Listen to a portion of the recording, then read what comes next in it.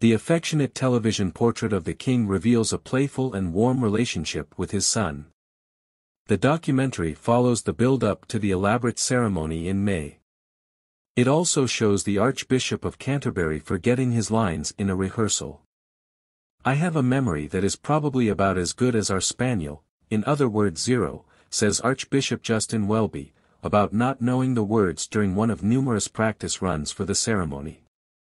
When the Archbishop freezes mid-prayer, as he blesses the king in the coronation chair, another clergyman teases, "You must have said this before."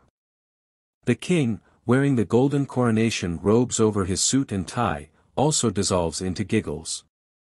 The leisurely 90-minute documentary, Charles III, The Coronation Year, to be screened on BBC One on Boxing Day, shows King Charles as a good-natured figure, immersed in the complex preparations for his crowning.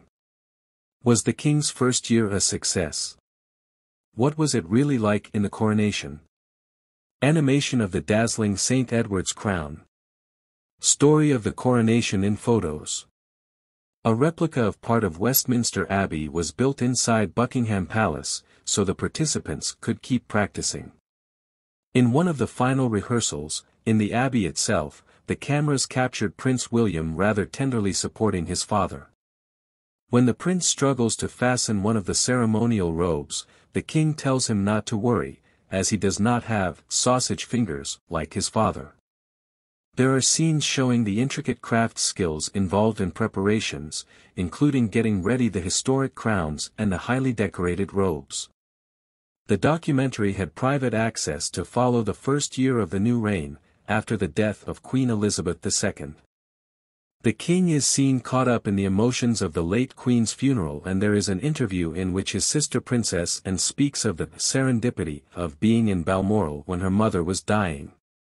The Princess Royal said the late queen felt it would be more difficult if she died at Balmoral, suggesting the monarch wanted to avoid causing issues to others at the end of her life. "We did try and persuade her that shouldn't be part of the decision-making process," she recalled. "I hope she felt that was right in the end, because I think we did." The princess also spoke of a strange sense of relief when she saw the crown taken off her mother's coffin, as though that symbolized the end of her long commitment to duty. The film, written by royal author Robert Hardman, also sees the king showing his support for Ukrainian troops training for the war against Russia's invasion. This is the biggest such television project of the new reign, and it features glimpses of the king's daily working life, going through the red boxes of government documents, which we learn happens every day apart from a day off at Christmas and Easter. Prime Minister Rishi Sunak bobs about on a visit to meet the king, looking like an intern wondering how long he can stretch out the small talk. There is a moment too that seems to appeal to the king's sense of humor, when he and his private secretary look at a message being sent to Sweden that is written in Swedish, when they realize they have no idea what they are sending. It is a warm and sympathetic account of the new reign, with no glimpses of any difficult headlines from the year, whether about Prince Harry, Prince Andrew, a palace race row or protesters arrested at the coronation.